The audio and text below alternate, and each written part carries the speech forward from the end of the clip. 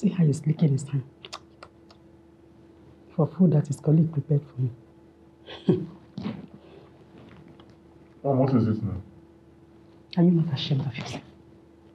Eh? Why?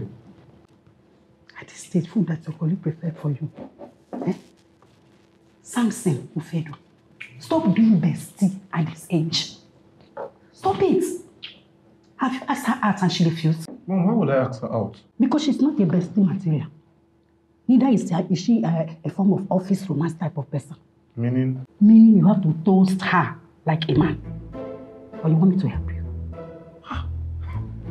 Mom, Sylvia already has a fiancé. In fact, I know her boyfriend. He was transferred from our office to a better office. So me